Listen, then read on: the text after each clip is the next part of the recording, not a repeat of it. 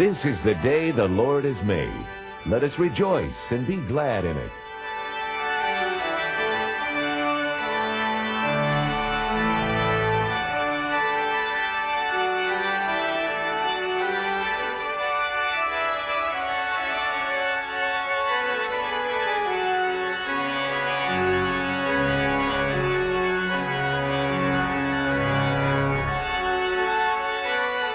Church Street United Methodist Church proudly presents Rejoice.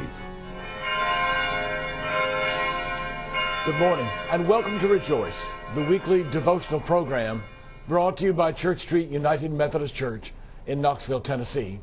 My name is Andy Ferguson and I'm pleased to be one of the pastors at Church Street Church. This is Easter Day, the day we mark the resurrection of the Lord Jesus Christ. This day is the hinge point of all history. You see, with his resurrection, Jesus opened possibilities that did not exist before that day. The events of this day are so earth-shattering that we are called up short, stopped in our busy lives to reflect on the impact of this day. 35 years ago in the journal Alive Now, Richard L. Cookson wrote of Easter, "The meaning of Easter is the fact that we have a new way of looking at life and death, and that we are released for a new style of living. Easter was and is the new day for humans. Easter is God's proclamation that there is nothing which can separate us from His love. Death, which is a part of everyday life, is not the end of God's redeeming love. Jesus' life, death, and resurrection is the complete statement of the new day." Easter makes us take seriously how profoundly God participates in our lives. It calls for the acknowledgement that we are what we are in God's love. God's love has done something with us. It has introduced us to new life. Every morning we receive the grace of God. This is the evidence of the new day. Easter makes us take death seriously. We now see death, because of Easter, as the last experience of this life, but not the last experience of a life that is eternal because of God's loving grace. Easter is the announcement to the galaxies that God has acted consistent with all that has been done before in a new and decisive way, so that a new day is born, demanding our loving and faithful response. So we greet one another on this day. Christ is risen indeed. We mark this day because it is not like other days. It is the day we tell again the story of Jesus' resurrection from the dead, and the promise that as He was raised, we too will be raised. It is the hope established by Christ Jesus through the cross, through His death, and then through the resurrection. We're going to read Luke's story of Easter morning from the last few verses of Luke 23 today. I hope you'll get your Bible so you can read along with me. As you're finding your Bible and Luke 23, let us listen as our parish adult choir sings for us the Hallelujah chorus from Handel's Messiah. It is a song boisterous with joy at the great things God has done in Jesus. Let's listen.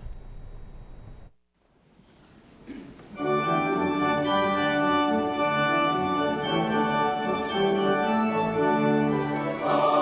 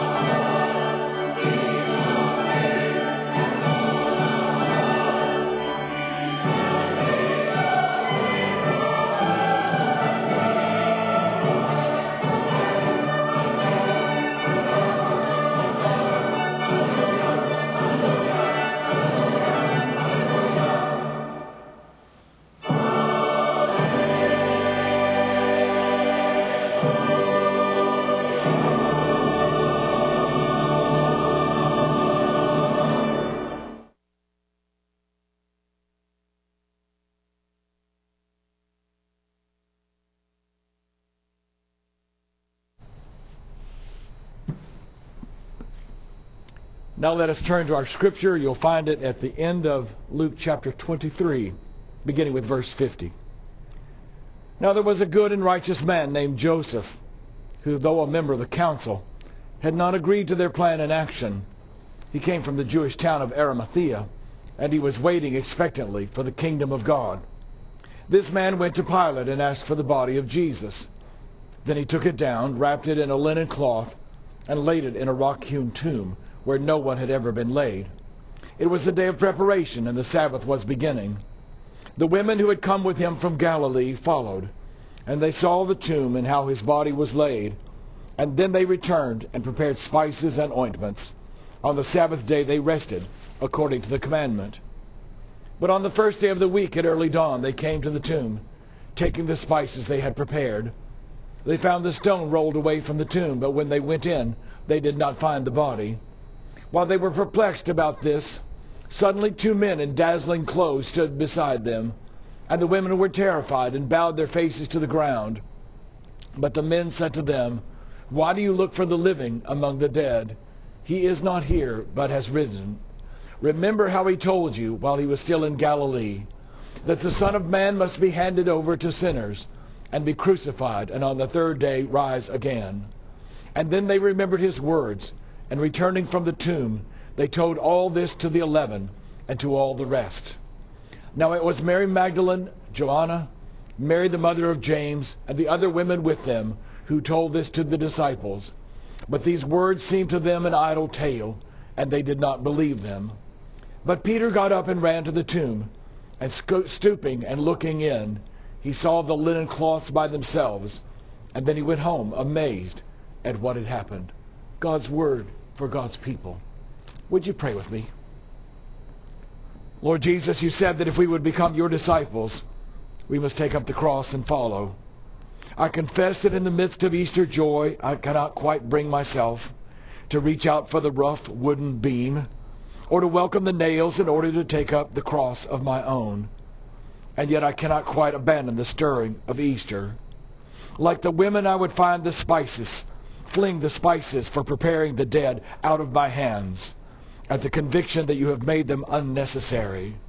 I would dance with Mary Magdalene and Joanna and Mary in the garden at their sudden surprise, and the joyful certainty that your promise of resurrection is real. Like Peter, I would gladly run through the morning on which the empty tomb was discovered to see your unneeded tomb for myself. But still, like Peter, standing beneath your unyielding gaze, I must answer your nagging question, do you love me?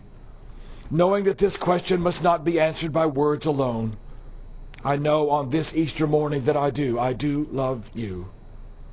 Lord Jesus, heal the weakness of my character, my arrogance in the face of my undoing, and my abstinence from love and loving kindness. Raise me up so that your Easter means my resurrection also. Fulfill in us your promise that you will be with us always. We pray in the name of Jesus, our risen Lord, our powerful Savior. Amen. Back when TV was in its infancy, there was a police drama titled Dragnet. Joe Friday was the main character, along with his partner. They solved the crimes of L.A. in 30 minutes or less, week after week. One of the staple lines in the drama came as Detective Friday would begin to ask a witness for information about the crime. The witnesses would be flustered or chatty and begin to ramble as they told what they had seen. Friday would prompt them every week, it seemed, with the words, "Just the facts, ma'am, just the facts." Since those early days of TV, we've been in love with the idea that if we could just get the facts about anything at all, then we could figure out what had happened or what was about to happen. The conviction is that the facts are all we need. The interpretation of those facts would be self-evident. Across the years, we've come to realize that the truth is a weightier matter than the collected facts about any event. And yet we continue to stumble over this old assumption. As we read Luke's witness to the burial and the resurrection of Jesus, you get the idea that Jesus' disciples had been trained in the Joe Friday School for biblical detectives. They have all the facts about the resurrection, but they keep struggling to make sense of them. Look at the passage we've just read beginning in Luke 23, verse 50. After Jesus died on the cross, Joseph of Arimathea asked for his body so that he might bury it. The women saw this and went to prepare spices so they could attend to the body after the Sabbath was past. They came to the tomb on the first day of the week, bringing their spices. They found the stone which sealed the door rolled away. Like good detectives, they looked inside but did not find the body. Two men suddenly appear and ask them, "Why do you look for the living among the dead? He is not here, he is risen. Remember how he told you more than once that he must be crucified, but that he would rise again from the dead." They did remember his words, and they went to tell the 11 disciples. At this point, these women, Mary Magdalene, Joanna, Mary the mother of James, and the other women with them, had all these facts. They did all this, and they saw all this with their own eyes. By the way, notice that it was these women who became the first witnesses to the resurrection of Christ. In that day of strict roles for men and women, the men would be expected to pose a risk to any guards at the tomb. Only the men would have the strength to move a stone or a body. Only the men carried weapons. Only men would testify in court. Because women were considered to be less of a threat, they were freer to move around in the days after the crucifixion. Thus the women became the first witnesses to the resurrection, while the men stayed out of sight. The women go back to tell the men of the disciples all they have seen. What follows now, according to Luke, is a series of events which I describe as having all the facts but suffering total confusion. Throughout this period of confusion, the followers of Jesus were not going around greeting one another, "Christ is risen, Christ is risen indeed." It looks more as if they were saying to each other, "What's going on? What's going on indeed?" There's no certainty. There's no joy. There is only confusion and indecision. In verse 11, Luke tells us the women went back to the men of the disciples to tell what they had seen. But these words seemed to them an idle tale, and they did not believe them. How dismissive. This verse, which follows about Peter going to see for himself, almost seems like an addition to save face for the most prominent disciple. You could leave it out without hurting the story. And then immediately following our passage, Luke begins a long story about two of Jesus' disciples walking to Emmaus. And as they walk, they try to figure it out. It goes this way. "And the risen Jesus said to them, 'What are you discussing with each other while you walk along?' They stood still, looking sad. Then one of them, whose name was Cleopas, answered him, 'Are you the only stranger in Jerusalem who does not know the things that have taken place there in these days?' And he asked them, 'What things?' They replied, 'The things about Jesus of Nazareth, who was a prophet, mighty in deed and word before God and all the people, and how our chief priests and leaders handed him over to be condemned to death and crucified him. But we had hoped that he was to be the one to redeem Israel. Yes, and besides all this, it is now the third day since these things took place.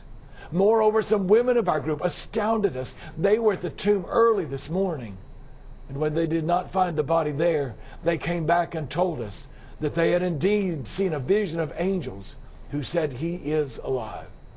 And some of those who were with us went to the tomb and found it just as the women had said, but they did not see him." They have all these facts, each of them consistent with the experience of the women, but they are unable to make sense of them. And then when Jesus did make himself known to them, they rushed back to Jerusalem with their good news. This time Jesus does not leave them to figure things out. He appears among the assembled disciples, greeting them, "Peace be with you." Again, they're startled and terrified, assuming they're seeing a ghost. With all the facts they have from the women, with all the news from the two who walked with the risen Christ on the road to Emmaus, from the evidence they have with their own eyes, you would think that they would respond with joy at the sight of the risen Lord. You think they would be ready to greet the world with the news, "Christ is risen, Christ is risen indeed." But it seems the best they can say is just, "Is it a ghost? Is it a ghost indeed?" In every case, time after time, there is no fact that can give them understanding. The only understanding and joy they experience comes when the risen Christ stops to show them himself. The women only understood at the tomb when the two men reminded them of all Jesus had told them in advance. The men on the road to Emmaus only understood when Jesus opened the Scriptures to them, and especially as he broke the bread with them. The rest of the disciples only understood when Jesus addressed their doubts. Perhaps this is the lesson on faith for us this Easter day. We too have assumed that with sufficient facts we might believe. We too have assumed that whenever we can grasp the situation, then we could also live by faith. But I think that Luke has a different understanding of how we come to faith. The facts are important. Luke has been careful to lay the events of Easter morning out for us. He wants the record to be complete. But in every case, facts alone fall short of the task of leading those who love Jesus best to faith in the risen Jesus. We should think of the facts as our earliest teachers. They prepare us to believe. Following Christ to learn from Him would continue the lessons for us. I would be very uncomfortable with a Christian faith that had no place for the facts and the events surrounding this great faith. But faith, according to Luke, comes at the point where prepared and earnest followers of the Christ encounter the living Christ. In Jesus' presence, the stories about Him come alive. In Jesus' teaching, the facts lead to the great conclusion that the facts of Easter point to resurrection. In Jesus, the evidence about Him leads us to the understanding that His life, His death, and resurrection address our lives. Faith in this resurrected Christ follows as the living Christ seeks us out, moves among us in the breaking of the bread, and leads us to believe. Like that long ago TV detective Sergeant Friday, we have lived in the foolish confidence that facts alone will win the day. We have lived in the faith that somehow we could gain enough facts to displace all our doubts and all our questions. Better yet, facts would step forward to provide us with joyful lives. But the experience of the disciples, both men and women, on the day of the resurrection shows us otherwise. They had the facts. They kept running into them and discovering these facts for themselves. The facts were important, of course. But faith did not come until these same disciples met the risen Christ in the places where they were asking questions. Meeting Him there, it was enough.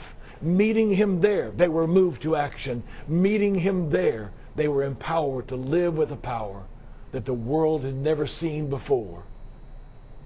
So hear the witness of the ancient Scriptures.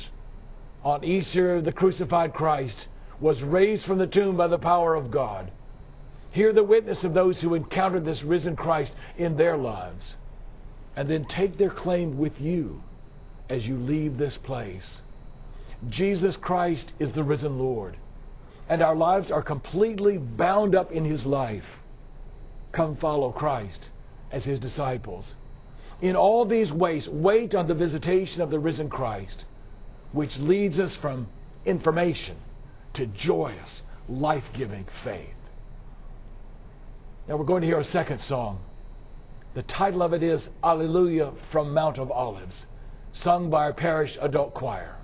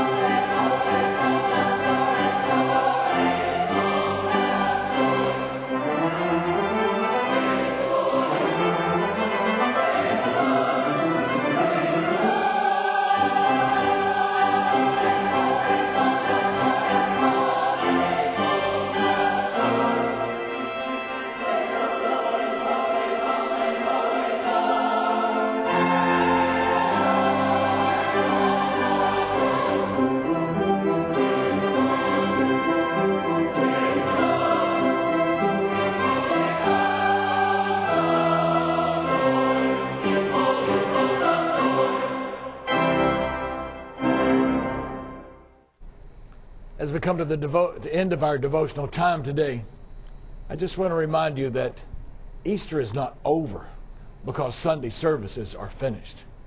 Instead, Easter is just beginning as we now live in the light of Easter. All this time through Lent, we have been preparing, examining how we came to this point. But now that we have reached Easter and celebrate the resurrection, we're going to focus on how we live in the light of that resurrection. Therefore, I want to invite you to worship with us at Church Street United Methodist Church. Each Wednesday at noon, there is a service of worship and communion in the chapel. Lunch follows in the parish hall. We invite you to come for that midweek break. Then every Sunday at 8:30 and 11 a.m., we will have worship in the nave. That is the occasion when the congregation gathers, so that together we may share this life together as we live out our confidence in Jesus Christ and our confidence that our lives are shaped by His love. Well, now in closing, I am Andy Ferguson, pastor at Church Street United Methodist Church in Knoxville, Tennessee. And I want to thank you for allowing me to share this devotional time with you in your home. And now as I go, my wish for you is that you might live each day like out of the corner of your eye. You've just caught sight of God and realize that God is headed your way.